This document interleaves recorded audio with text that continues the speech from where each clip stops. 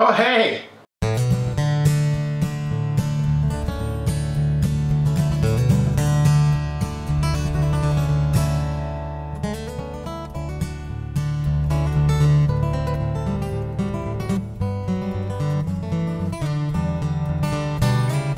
You guys know what a cow with no lips says? Ooh!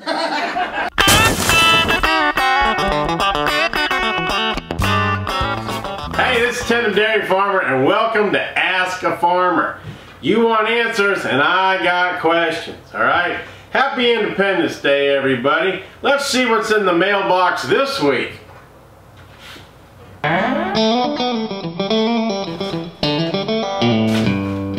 Dear Tim, what is the perfect time during the 4th of July fireworks to lean in for a kiss?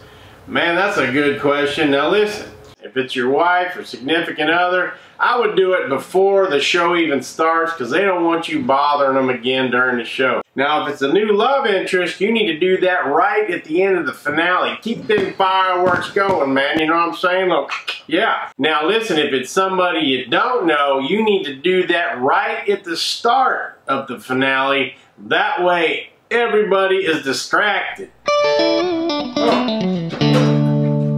Here's a pretty one. Let's see. Dear Tim, I'm supposed to bring a vegan-friendly dish to my friends for the 4th of July picnic. Any suggestions? Well, first of all, I didn't know vegans had friends. Now, as far as what to take, I would take animal crackers. It ain't meat, but it's the thought that counts. Alrighty. Tim, on the 4th of July, our family likes to grill hot dogs. What part of the pig are they made from? Yes. This one's from Charlie K in Wisconsin. Dear Tim, have you ever heard the phrase, you didn't celebrate the 4th of July unless you lost a finger? 3 times, Charlie. 3 times. From Ricky T in South Dakota. Tim, I did a practice run with a Roman candle and hit my fertilizer shed. Now I don't have a fertilizer shed. What happened? Well, Ricky, fertilizer has ammonia nitrate in it, or what I like to call boom poop.